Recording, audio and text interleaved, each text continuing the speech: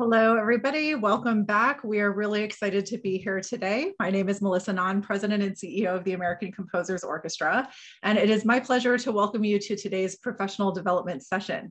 This is part of a series that we are presenting in connection with our Earshot Composer Advancement Programs and in partnership with the American Composers Forum.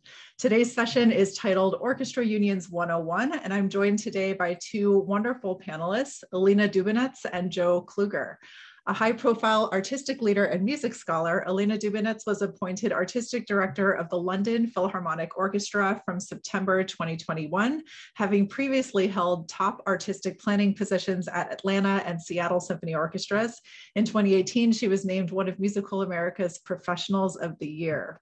And Joe Kluger, who is a principal of WolfBrown, has over 30 years of experience as an arts and culture executive and consultant in strategic planning, organizational collaboration, facilities development, governance, executive coaching, executive compensation, and succession planning for nonprofits, and also is a phenomenal consultant with respect to media rights. So really benefited from his expertise over the last year. I'm really looking forward to today's conversation and wanted to share a few reminders at the start of today's session. You can use the Q&A button below the video to submit your questions to the panelists or to raise your hand if you'd like to join us on screen to ask your question in person. We'll also have questions answered throughout the session today, so you're welcome to raise your hand or ask a question anytime, and we will call on you. And you're also welcome to use the chat function to interact with your fellow attendees. This panel will be recorded and available on ACO's YouTube channel and on ACF's website. And before we begin, I'd also like to thank those who made today's series possible: the Stephen R. Gerber Trust, American Composers Forum, Virginia B. Toolman Foundation, New York State Council on the Arts, New York City Department of Cultural Affairs, our individual donors, and of course, our ACO staff, Lindsay Working, Aidan Feldkamp, Stephen Baer, Derek Bermel, and Sydney Cusick. So thank you so much for being here today. We greatly appreciate it. And I'd like to take this opportunity to welcome Joe and Elena. Welcome to today's webinar. Thank you very much. It's nice to be here. Absolutely. Well, today's session is on orchestra unions, and this is a very, very big and broad topic. We're inviting both of you. Joe, I know that you've had a phenomenal amount of experience, both as a leader of an orchestra, a consultant, and also with the EMA now, negotiating media rights at the national level. And Elena, I know that your experience really touches on this from the perspective of artistic planning and administration, what it takes for an orchestra to manage these relationships in the creation of new adventurous artistic work. So really the way we're framing this conversation, the piece of the conversation that's around orchestra unions is about the intersection of union relationships and musician agreements with the creation of new artistic work. So how does that impact some of the work that composers do with orchestras with respect to writing new pieces, delivering them, rehearsing them, and of course, performing and recording them. So that's the lens through which today's conversation will take place. And I know we've prepared a number of materials for you, so I'm going to go ahead and share my screen first so that we can go ahead and get started today.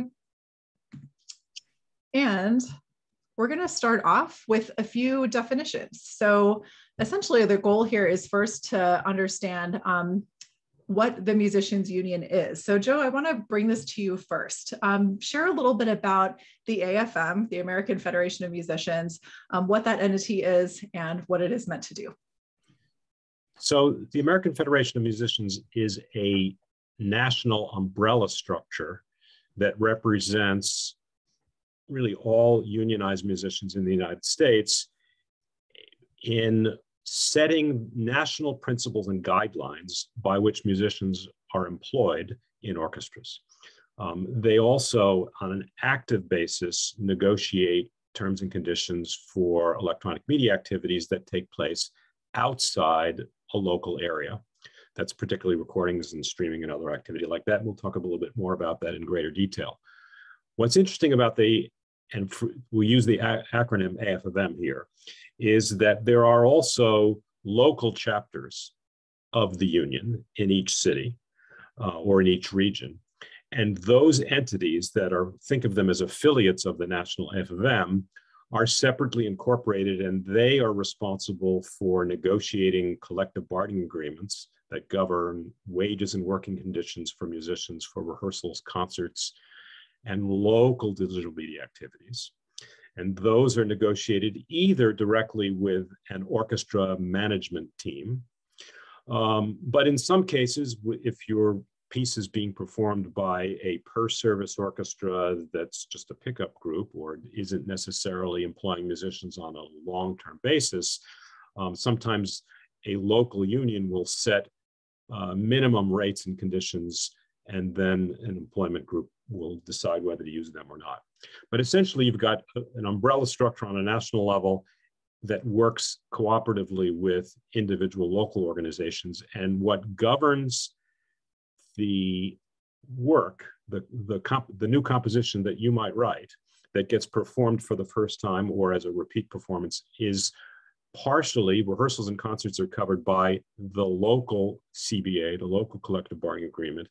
And to the extent it is recorded and distributed, it's usually the local CBA that covers local radio and television broadcasts, if there are any, but it's the national agreement and the national FFM that governs terms and conditions for distributing that content outside the local area in which the performance takes place. Just two other groups of people that you need to be aware of when you come into a community and are preparing a work. You have an agreement, a contract that governs a lot of how the work is done. And there are rules and regulations about that, but there's usually an orchestra committee, musician representatives within the orchestra that work closely with the management in that organization to interpret the agreement, to help you understand, okay, the rule says the rehearsal has to start at such and such a time, and it has to have a break in between. And so a lot of issues get addressed in terms of how those rehearsals take place, whether you can have overtime or not, issues relating to instrumentation. All of those sometimes require interpretation of what not only a contract says, but what it's intended. And lastly, maybe one of the most important people to get to know when you come into an orchestra environment is the personnel manager. It's somebody on staff who keeps track of musicians and how they are assigned to rehearsals and concerts. They're in charge of hiring substitutes and extras, particularly if you need an unusual instrument performed. And their job is to keep track of the administration of the agreement. I tell managers and union representatives with whom I work that there are certain guiding principles that should apply to all of these situations. Even though there's a contract, and sometimes there are tensions in the negotiation of those things, but the successful relationships are built when the musicians and managements and the union all have and are working towards a shared set of goals and objectives, when people involved in the system are honoring the intent of the agreements as well as the letter of them. They're not trying to, take shortcuts or take advantage of ambiguities. And the keys to good relationships are listening, being transparent, direct, and honest, and always making sure you understand what the other parties to that agreement want, the why of what's in those agreements. Yeah, that's really great advice. And we had a session a few weeks back on commissioning agreements and consortia. So a lot of this is really reinforcing and echoing a lot of that, as well as our last session with Aaron Kernis, where we were talking about the different relationships that you need to have within the orchestra. So it's great to have that personal manager highlighted as someone else who was really good to get in touch with and get to know as part of the process as well. And I want to dig into one quick thing for clarification. So you mentioned honor the intent and the language of an agreement. Can you share an example of how intent and language might be similar but not the same? I should have been prepared for that, and I don't know. I'll think about that as we go along and see if one comes to mind.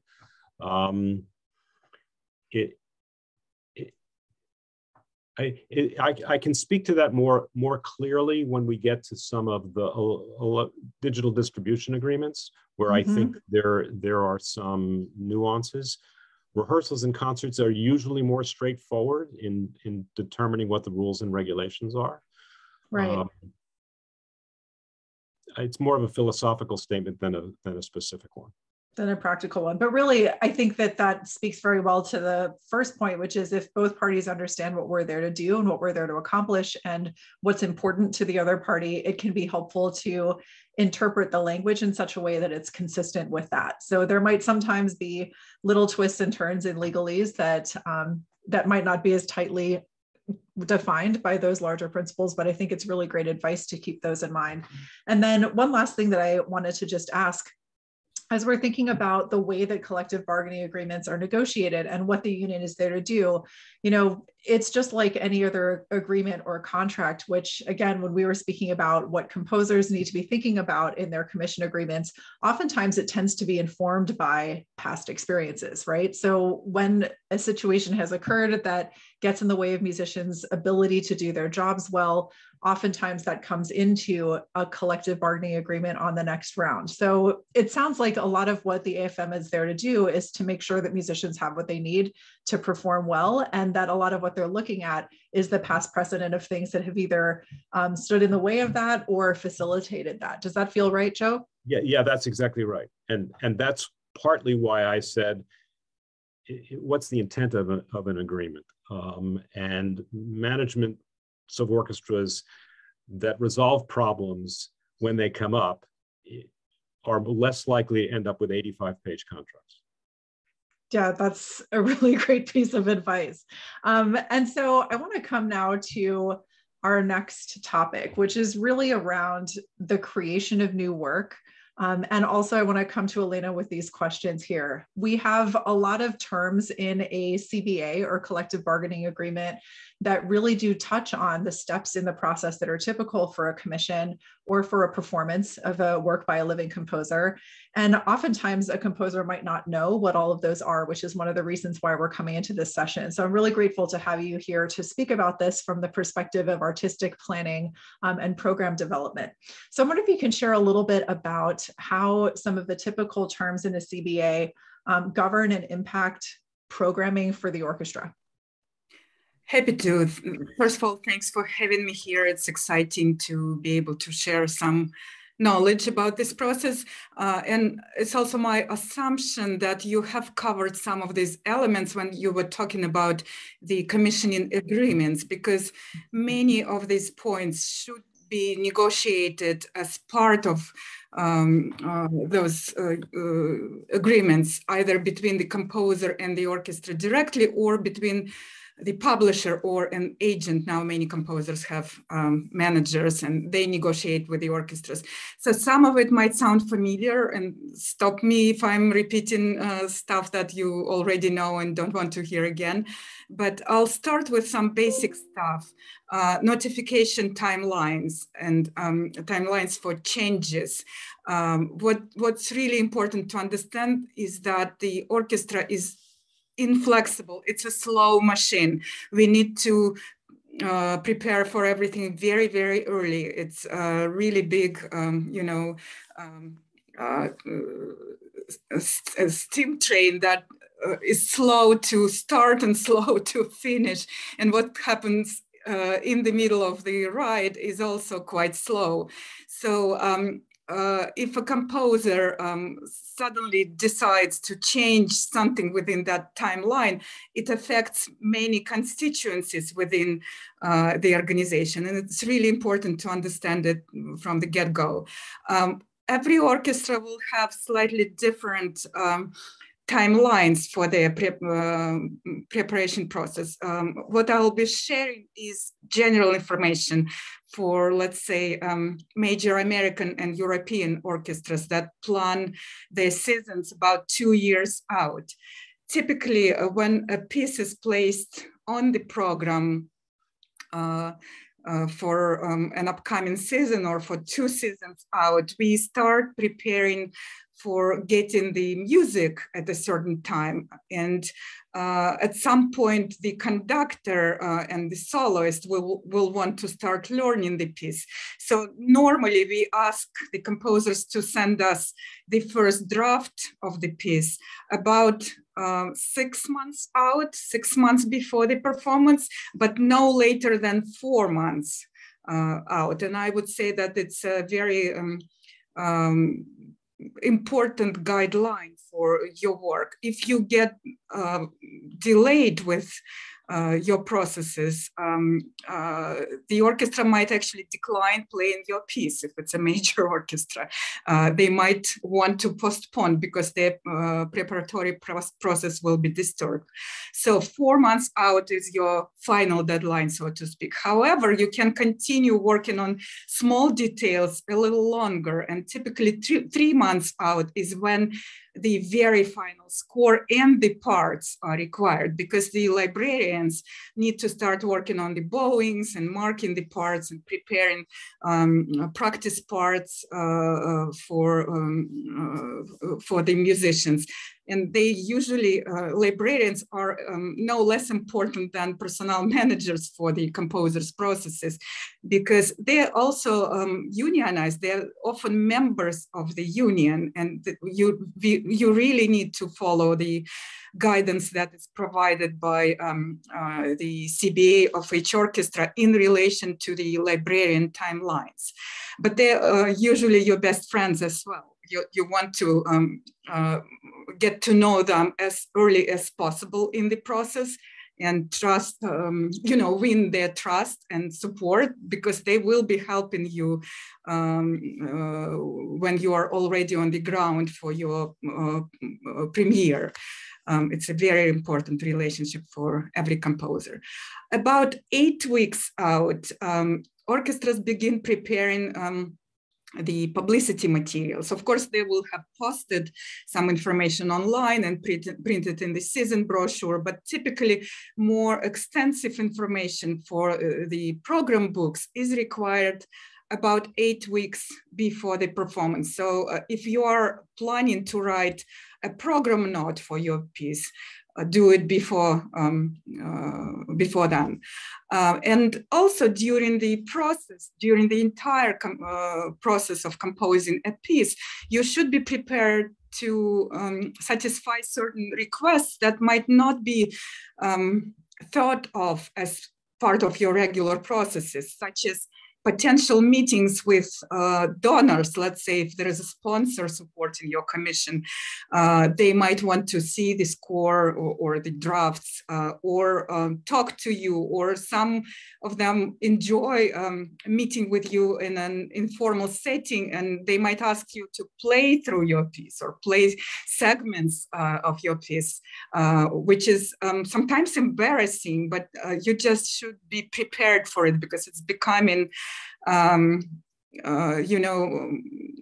the current economic climate, I should say, orchestras are becoming to ask for personal communications more and more. Now, what's important to understand is that the instrumentation that you discuss in your commissioning contract should not be changed later in the process. It can be changed, and we will talk about how it can be done if you absolutely demand certain changes. But ideally, you should specify the instrumentation when you are discussing your contract, because it will reflect upon who is hired for your performance, how the doublings are identified, and all additional elements will be discussed along these lines. For example, if you want the musicians to speak or whistle, or let's say wear something like a hat or use any kind of a prop, it needs to be discussed at the time when you're negotiating your contract, because all of these things, believe it or not, can require additional payment, and the management should be able to budget for it appropriately before you submit the score. It's too late to do it at that point. They might say no to you because you didn't satisfy the requirements of the commissioning agreement if you start coming up with these additional elements later in the process. So think about it ahead of time. Now, if there are differences in instrumentation, for example, if you would like to add some instrument that is not normally used in that particular orchestra, let's say an oboe d'amour, it's really important to discuss that instrument very early on in the process, because some players might not be able to use that instrument, that they might not have that instrument, and the orchestra would need to somehow borrow it or purchase it even. So again, think it through very early, because it's not only your creative initiative that gets engaged right here. It's only a ton of budgeting considerations that are also related to CBA requirements. Now, due dates. Joe already mentioned that some of them do exist in the CBAs, but there might be some additional considerations that you might want to know. So whenever you are talking to an artistic administrator or a personnel manager who probably won't be your contact until the very last moment, but perhaps you will be talking to a librarian very early. Ask them about additional requirements that a particular orchestra might have. For example, when they put out their practice parts for the musicians, it can vary and it doesn't necessarily get specified in CBAs. Typically, it's about 2 weeks out, but it might be different. Now, ask them if they allow for pencil markings or if they use electronic tablets. It's not a common thing yet, but some orchestras, especially chamber orchestras, do use them. And it's a very different process of preparing the parts and especially of marking the parts during the rehearsal process that you need to be aware of.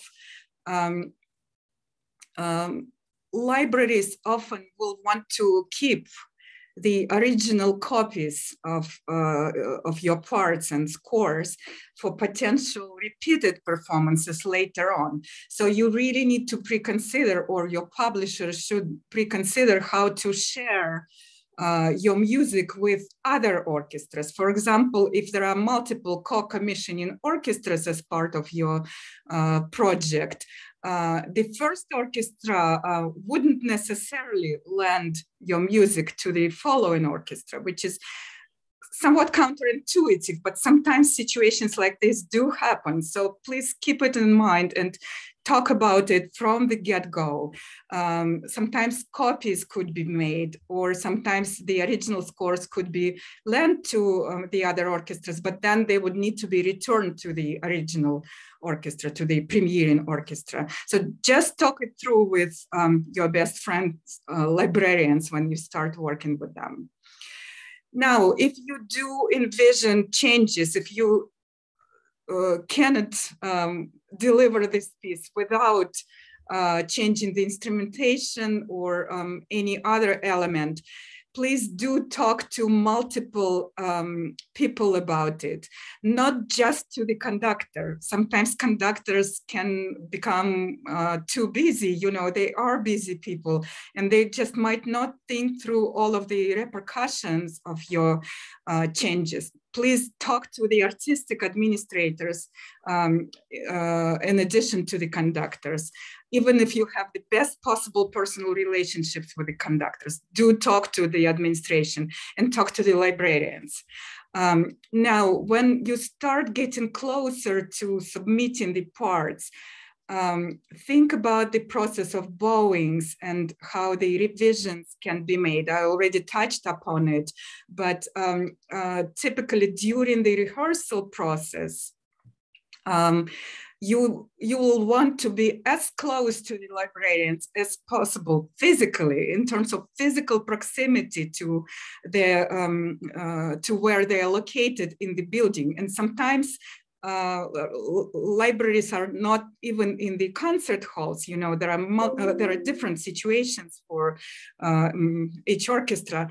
What I recommend doing usually is setting up a librarian right behind the stage or right in the wings, so that you could run basically during the rehearsal and tell them something if you need an immediate change.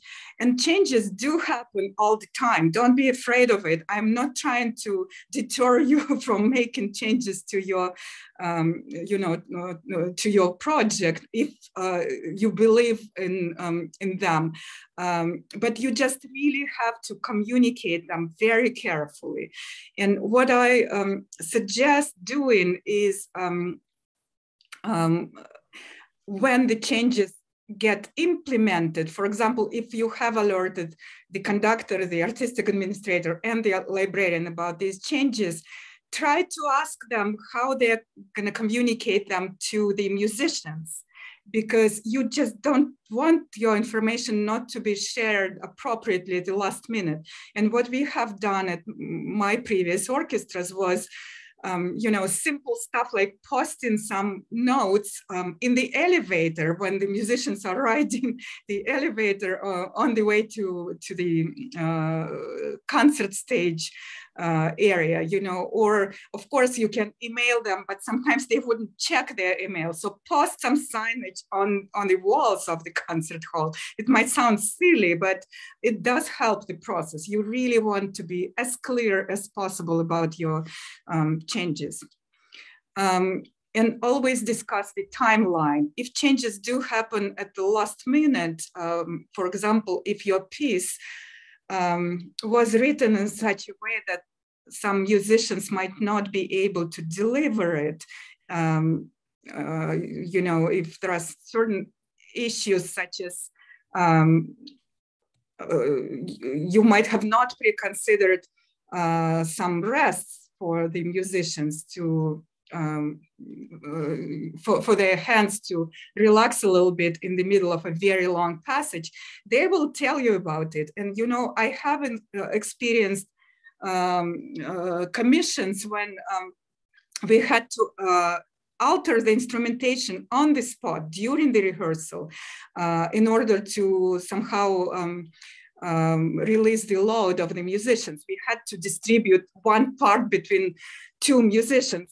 I'm not going to name the composer or the piece when it was happening, but it was a real life experience. So if it happens, talk to the musicians afterwards, express your feelings about it, apologize maybe. You do want them to be positively predisposed towards you before the actual concert, before the performance. They have to deliver your piece to the best possible results. And if you happen to make a mistake, or if you just didn't think about something, it's to your advantage to be as nice about it as possible. It's, again, a silly suggestion, but it does help the process sometimes. What happens if you haven't finished your project in time? If you weren't able to complete your project for any reason, health reasons, miscommunications, things happen. We all are human beings, and postponements happen all the time. First of all, again, talk to people, communicate very clearly about your reasons. Be as transparent as possible. It always helps for us, to understand why you are doing certain things in a certain way. And then ask about potential options. Of course, it's ideal if your premiere can be postponed, let's say until the next concert, which is almost impossible for major orchestras. Quite often they will offer you a slot on the following season. But you should remember that if your piece was co-commissioned, some pieces of the puzzle might change accordingly. For example, if the first orchestra had the premiere rights, would they now go to the second orchestra in line, or would they still be retained by the first orchestra but a season later? But what if the second orchestra was in the middle between these two dates?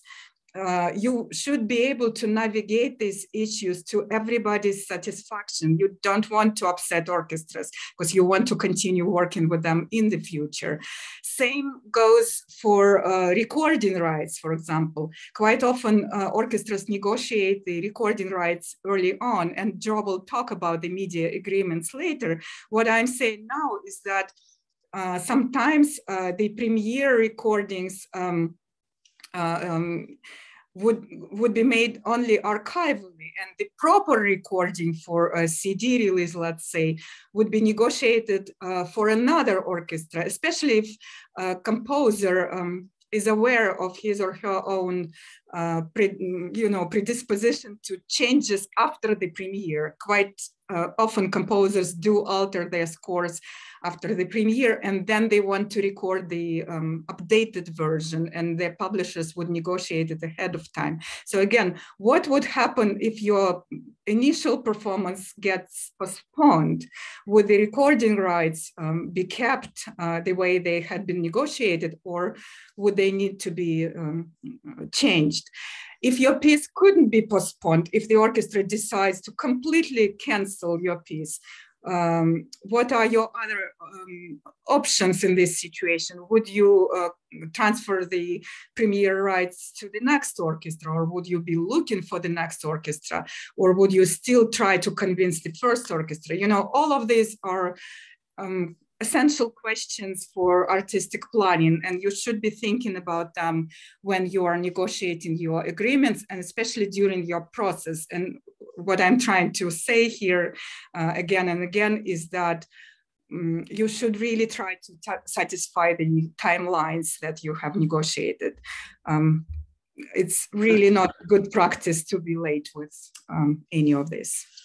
Can I just ask one? I just thought of one other thing to highlight on this topic.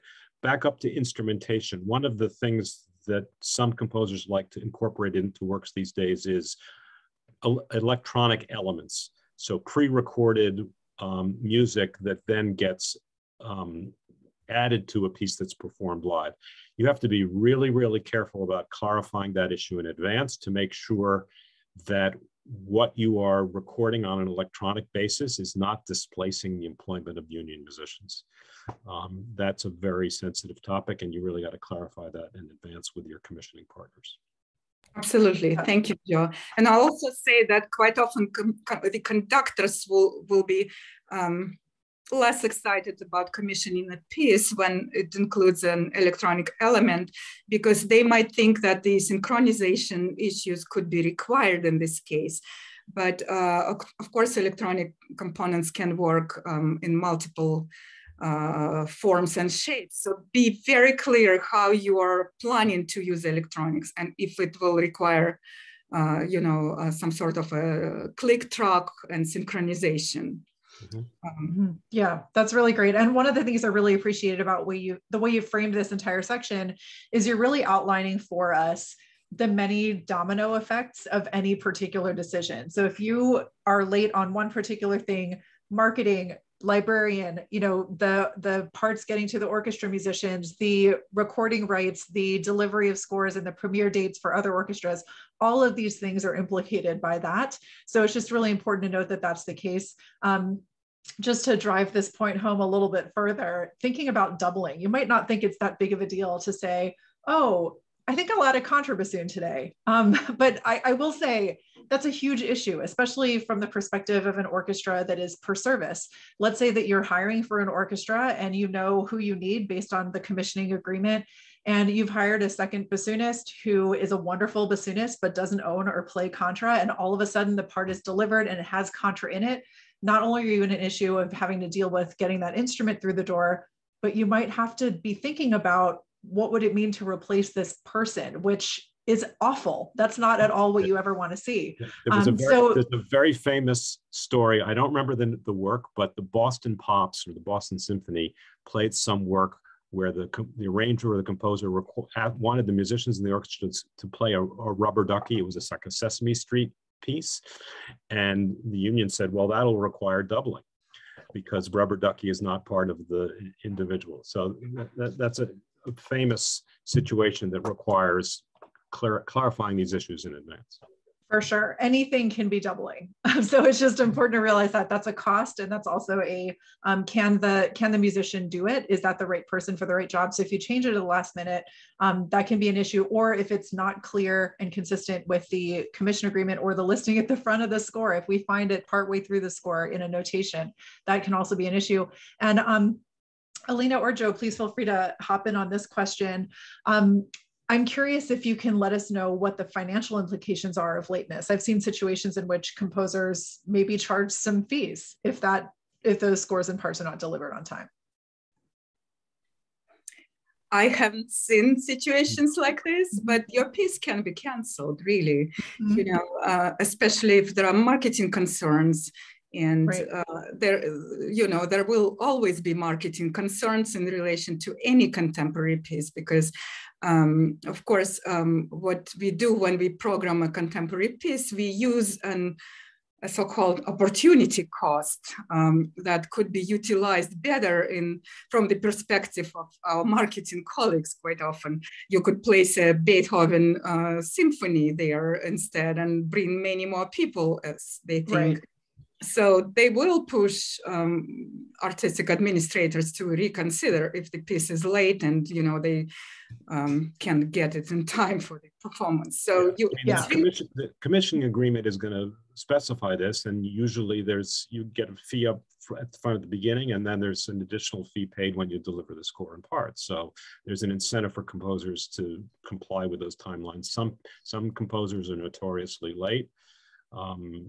But I think it's important to try to deal with it. I think on a time issue, this may sound completely obvious, but if you are commissioned to write a 20-minute work, don't write one that's 40 minutes. Oh, yes. Because the consequences of that in terms of rehearsal time and performance overtime are tremendous. I mean, it's not a gift. Obvious, but it's not a gift. Yes, thank you. I appreciate that. And a couple of questions that are coming through in the Q&A window. So Elena, you had mentioned that part preparation is a huge thing. And I know we talked about that with Aaron Kernis in our last session, that this is often the way in which musicians will get to know you, is how those materials are, and also the librarian too. So the question here is it appropriate for the librarian to refuse materials that aren't prepared satisfactorily? In other words, if there are no page turns, the music's too small or too big or takes too many pages. So we're talking about how in a lot of agreements, you have to align with MOLA guidelines. Yes, and you have to do it. They will turn you away. You will have to run back home and redo everything last minute. It's a really big issue, especially in the major American orchestras. They don't have time to read your handwriting and to go through your scribbles. These requirements are not random. They have been proven by many years of experience, and it's really essential to satisfy them. If your font is too small, your musicians will come and tell you that they can read your music. If the page turns are not organized very well, usually librarians will catch it ahead of time, but you will be adding more work to their plate, and it's not a happy situation. You really need to think about all of this ahead of time.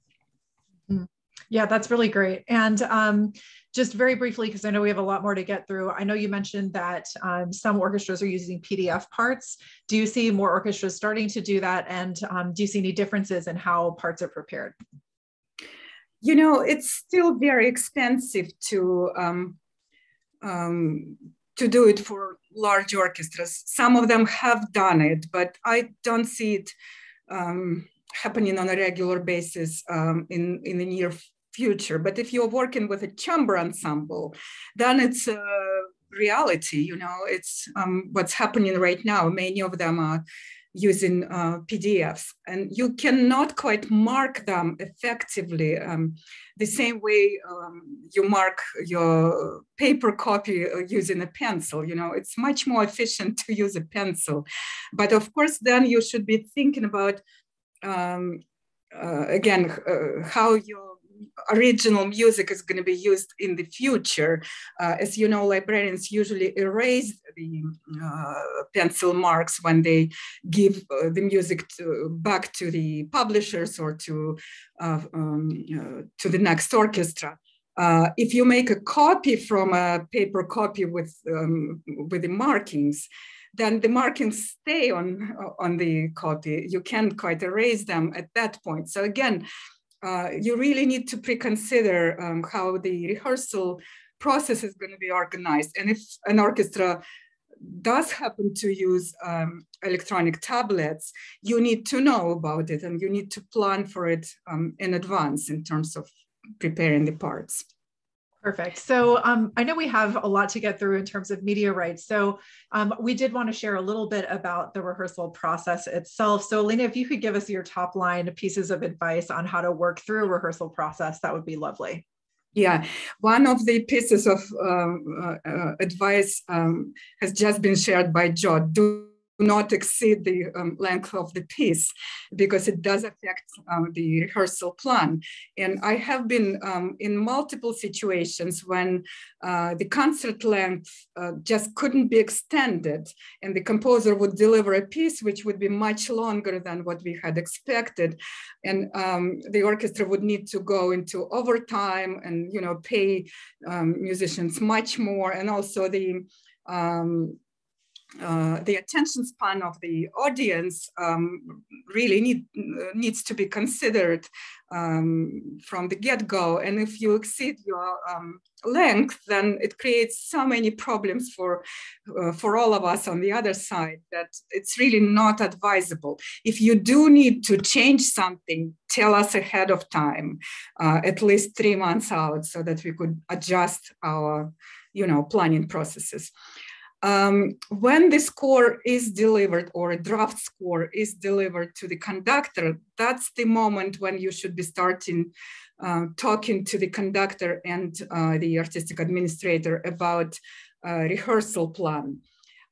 Because the length of the piece will affect how rehearsals are scheduled. And quite often the conductor will decide how many rehearsals the piece should have after seeing the initial draft. And I should just warn you that typically you shouldn't expect, especially if you are an up-and-coming composer, you shouldn't expect that your piece will be rehearsed thoroughly.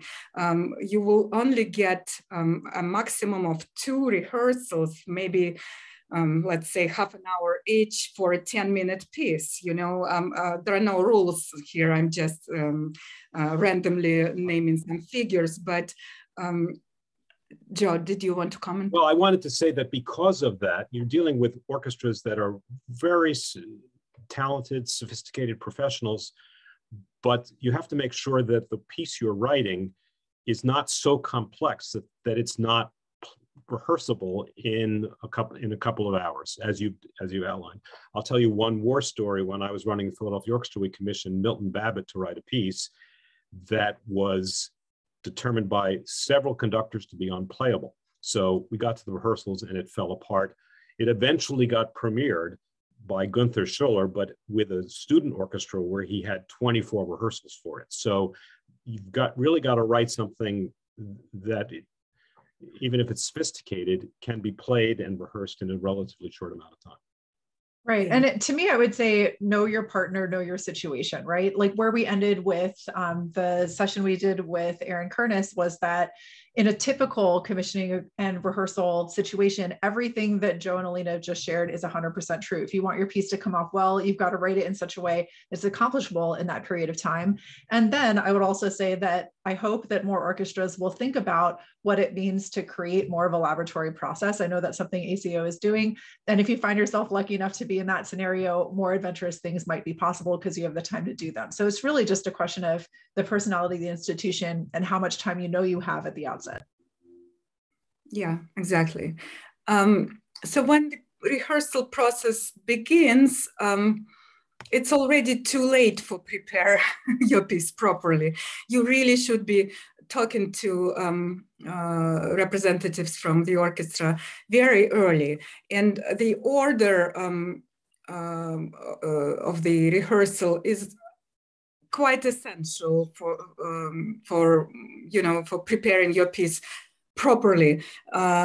Quite often, composers are able to convince the conductors to put their pieces at the top of the rehearsal process, which is really a good advice, I would say, because it would not limit the conductor to the time that he or she could have at the end of the rehearsal, having rehearsed the rest of the program, right?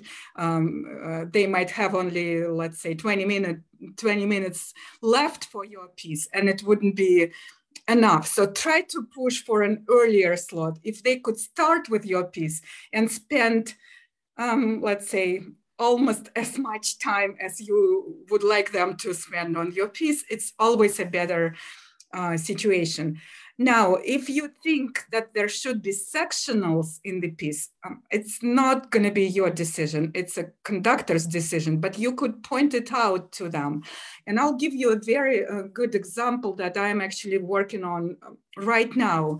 London Philharmonic just announced their 22-23 season, so it's not a secret anymore. We will be doing the UK premiere of a major orchestral cycle by Heiner Goebbels.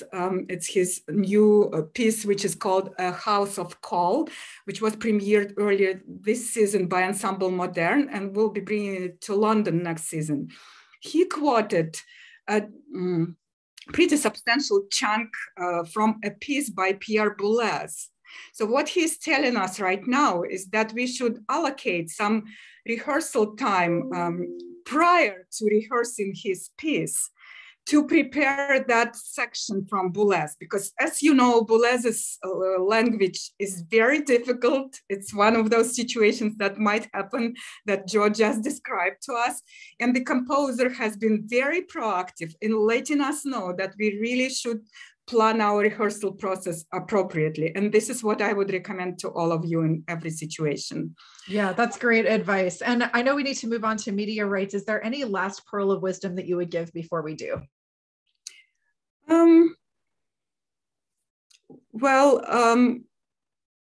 Probably bowings, because you will want to work with the concertmaster if your piece is somehow involved in terms of bowings. And again, establish that connection very, very early in order to have a direct access to the performer. Of course, always in partnership with the conductor, but sometimes it does help to talk to the principals. That is beautiful advice. Thank you so much for all of the context and all of the understanding of how these relationships work really well together. So Joe, I'm coming back to you. This is your area of expertise on a national level. We'd love to hear a little bit more about digital projects, media rights, all of the things that we care so much about with respect to how work gets documented and shared. Right. So we're going to share this PowerPoint with you when we're finished, because as you'll see following this kind of agenda slide, we've got a lot of material and there's not enough time to go through all of it. But I wanted to just kind of introduce the topic at both the 30,000 or maybe the 10,000 foot level. As you prepare for performances to be performed live for audiences, there is a tremendous opportunity to capture that performance for a variety of purposes. And so what I want to do is take you through the strategic overview of why that's valuable, how to make it happen, how to figure out how to navigate some really complex rules, particularly union agreement rules about what you can capture, what you can distribute, how do you go about doing that in order to accomplish your objectives. So let's just walk through this. I'm going to kind of highlight what these slides are all about, but not take you through all of them. It's just too much information. So just kind of go through the next one, Melissa. One of the things that's interesting about this is that the role that digital content has played in orchestras is not a new topic. It's been around for decades, but historically, it played a secondary role, and it's still a secondary priority in the sense that we're in the business of presenting live performances. But what's happened in recent years, even before COVID took place, you started to see orchestras take the position that the digital distribution of audio and audiovisual content is not just a nice to have, but a core strategy for helping these organizations reach more people. For composers, it's a tremendous opportunity to document the work that you've created and to disseminate it to more people.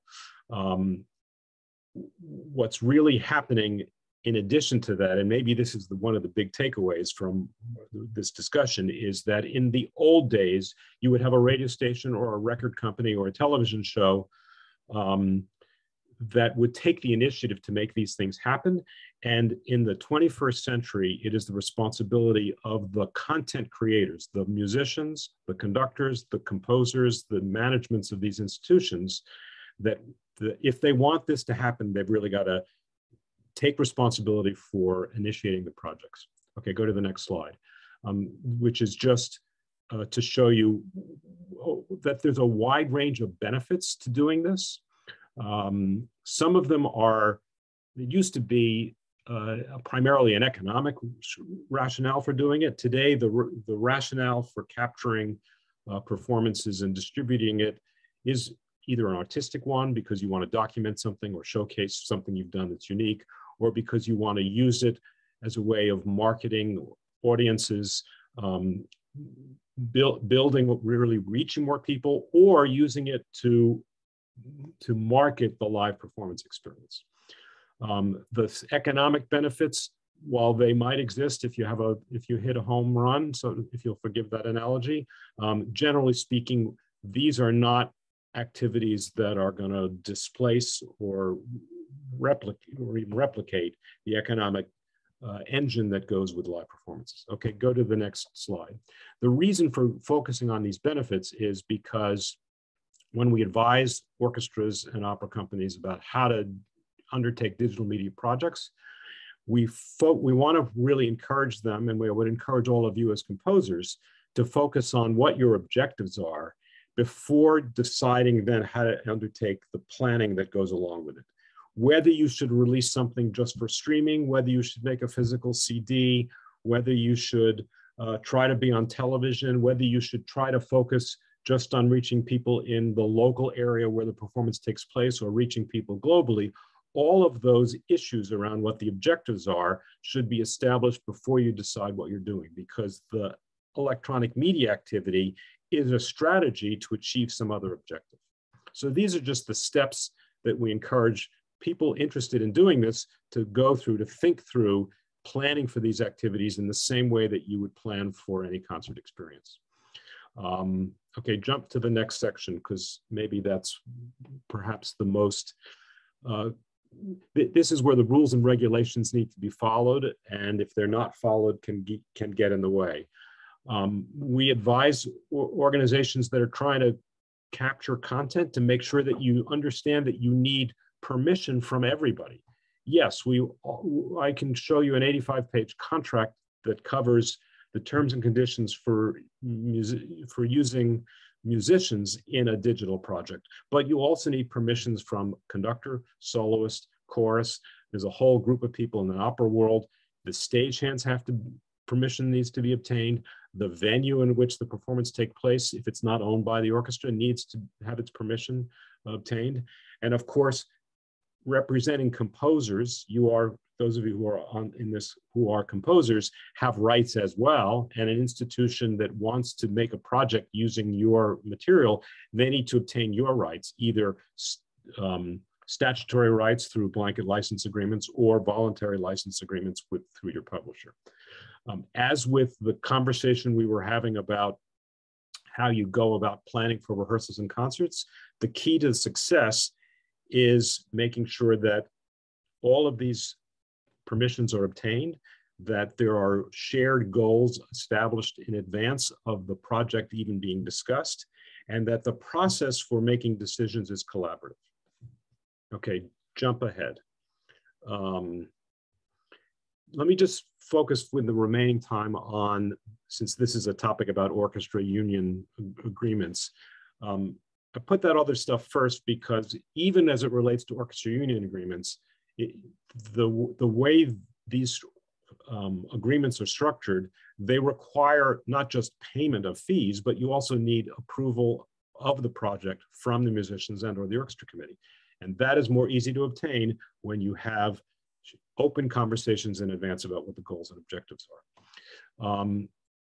As we said at the very beginning of this session, you have a local, an AFM local that, or a CBA that governs local radio and television activities, but all of the other electronic media activities that you might want to do in connection with the capturing and distributing of a new work are governed by some national agreement with the American Federation of Musicians, the National Union.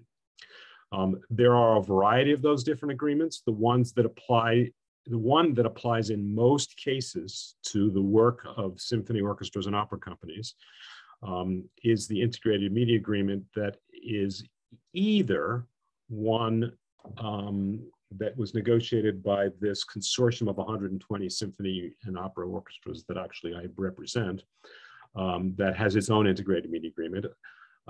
Or in some cases, there are some institutions that aren't part of this 120 member institution, and they have their own agreements with AFM. And in some cases, if you're with an opera company, there's subcontracting orchestra. Bottom line is there's a roadmap here. If you need help following it, I'm happy to talk to any composers or publishers after the fact and help you follow the rules to make sure you're working with the right agreement. Okay, move ahead. I don't think we should cover this today, but included in this material is an overview of the terms and conditions, the key ones in the integrated media agreement that applies to most orchestras in this country. This is just a series of describing what kind of content can be released free without payment to musicians under some news and promotional uses. Jump to the next slide. There's actually 2 slides of this. I'm not going to read it to you. It's just too much information, but there's a menu of options here that enables content to be released for free.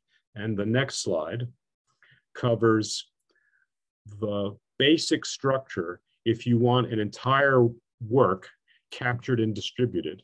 There is a clause in this agreement that allows the content to be released in all audio or audio-visual formats other than television upon the payment of a single upfront fee to each musician, and this describes what the fees are. And the key to this is, as it says at the very bottom, two key philosophical points. One is that the employer of the musicians, the orchestra or the opera company, must own and control, must be the copyright owner of the content in order to get these discounted rates. And the orchestra committee of musicians has to approve the project. So if you are interested in having your work recorded, if it's just for actually go to the next page, last slide here. If you're interested in an archival tape, you can sign an agreement with the orchestra that gives you access to that tape for your personal use. If you want to have an excerpt of that recording released for promotional purposes, it needs to meet some very, very strict rules and regulations. I didn't put them on here, but there's probably 7 or 8 rules and conditions that have to be met, and it requires approval of the orchestra committee. If you want to have an entire work distributed, you have to really identify who's got responsibility for making it happen, who's responsible for raising the production costs to make the recording.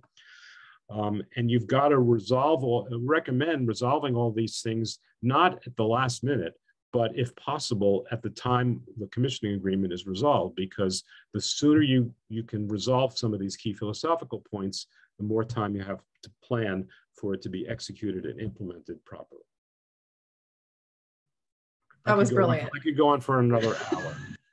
And I would sit and listen in rapt silence, because honestly, Joe has been one of the most incredibly knowledgeable and important people in my first year at ACO, just from the perspective of being able to understand what these rights look like. I recognize as the leader of an organization whose primary purpose is discovery and development of composers who will expand the definition of American orchestral repertoire, that this piece of it, the recording and the ability to get that music out there for others who will want to listen to it and program it and commission you in the future, is one of the most important things we can do. So being able to navigate these agreements successfully, and as you said so clearly, understand the purpose, the reason why we're doing this, is one of the most important things towards creating successful agreements. So Joe, thank you so much for all of the things you are doing to advance this in our field. We are very, very grateful to you.